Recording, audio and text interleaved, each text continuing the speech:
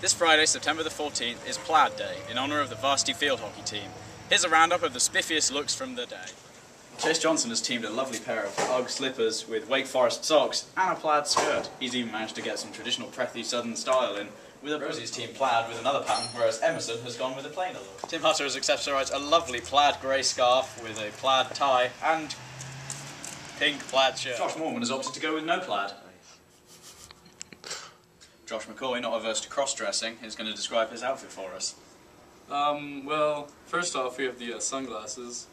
They're flip-up sunglasses, the whole Lupe Fiasco retro look, you know what I'm saying? Then we have the car keys, can't lose those again. Tie, we picked up at the thrift store yesterday. It's Robert Talbot. Yeah. Shirt, also thrift store purchase. It's pink plaid. There was a Madras shirt, but that's not Madras Day, it's Plaid Day. Then we have the skirt. I'll give you.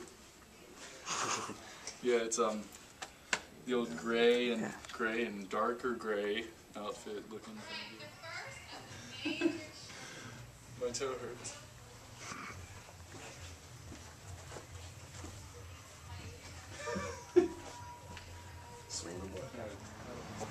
I'm Lloyd Mallison. Keep it classy, Ravenscroft.